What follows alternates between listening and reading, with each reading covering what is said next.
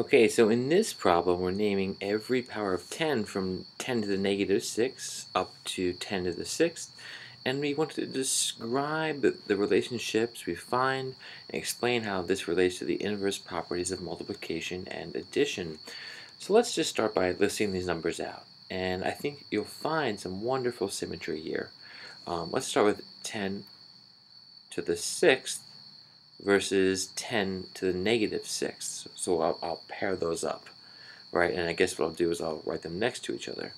So 10 to the 6th and then 10 to the negative 6. Well, 10 to the 6 is a 1 with 6 zeros. That's 1 million, right? That's a 1 followed by 6 zeros. So what then would 10 to the negative 6th be? Well, in a sense, it's the inverse of a million. It's 1/1,000,000th. So it's 1 millionth. And as a decimal, what that is the decimal point, right? 5 zeros, and then a 1. So it does have one less zero, but what's really cool about these two numbers is that their names are related, but they're also, like I said, inverses of each other. And if you think about what this will mean, when you add two numbers, let's say if I add 6 plus negative 6, these are sometimes called opposites, right? And what that means is that they're on opposite sides of the number line, right? If you have a number line, here's 0, here's 6, here's negative 6. So in a sense, they're an equal distance from 0, but on opposite sides of 0. So if we add them up together, we get 0, right? They counteract each other. This is often referred to as opposites, but perhaps a more official name, I'm not sure if I spell opposites right, sorry, but a more official name is the additive inverse. And all that means is when you're adding two numbers, the additive inverse is 0, right? If you add them up, you know they're inverses of each other. You know 6 and negative 6 are inverses, because when you add them, you get a 0. So here, what we're looking at actually, and this is, I think, so where you see some beautiful symmetry, is the multiplicative inverse. That's what we're going to start to discover here, is if you take 1 million and you multiply it by 1 millionth, what you get is 1, right?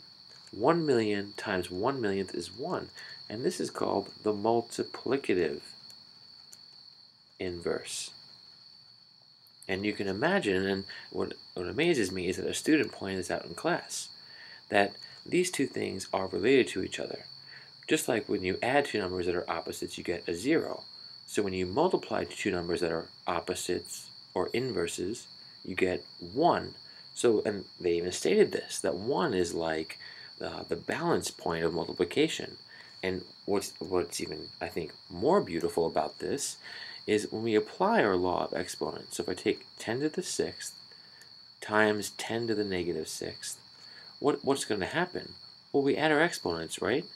And if we add our exponents, we get 10 to what? Well, 6 and negative 6 is 0, just like we did with our additive inverse.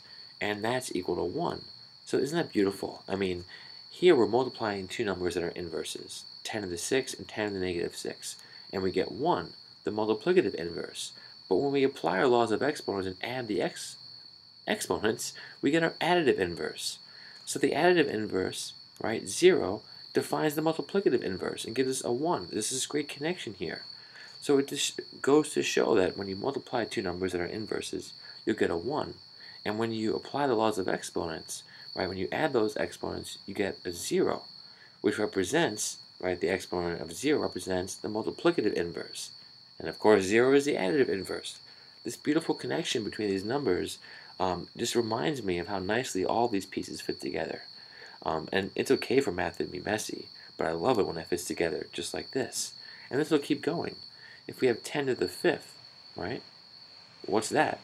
Well, if we go 1 power less than a million, if we divide a million by 10, that's 1 power less. We don't get a million, we get 100,000. So I'll just write 100,000. I don't feel like writing the word 100.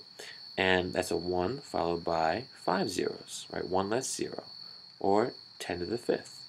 If we take this and we look at its inverse, we get 10 to the negative 5th.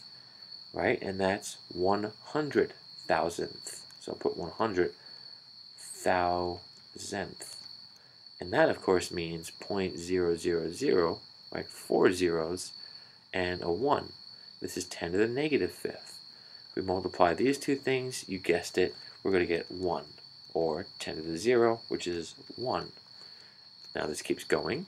10 to the 4th, right? You can imagine not 100,000, but 10,000, right? That's a 1 followed by 4 zeros. 10 to the 4th versus its inverse, 10 to the negative 4th. Or, as you can probably guess the name now, it's 10,000th, right? That TH at the end. And there we get a 3 zeros and a 1, 10 to the negative 4th. Multiply these two, and again we get 1. And this pattern will continue, right? And we don't need to show every single pair, the multiplication, but we should certainly go over the names. That's what we have here. So we have 10 to the 3rd, 10 to the negative 3rd. What's that going to be? Well, 10 to the 3rd's 1,000. 1,000 in words. Well, I guess I'll write the whole number out. Why not? 10 to the 3rd. And this is 1,000th. Yep. And that is 0.001, or 10 to the negative 3. And again, multiply them and get 1, or 10 to the 0, which is 1. And keep going here. Okay, so now we're getting, I'm sure, to more familiar numbers. Here we have 100, 10 squared, a 1 with 2 zeros, 10 to the 2nd. Multiply this, of course, by 0.01. That's the inverse. 10 to the negative 2 is 1/100th. And 10 to the negative 2 times 10 to the 2 is 10 to the 0, or 1. Here, 100 times 0.01 is 1. And almost done.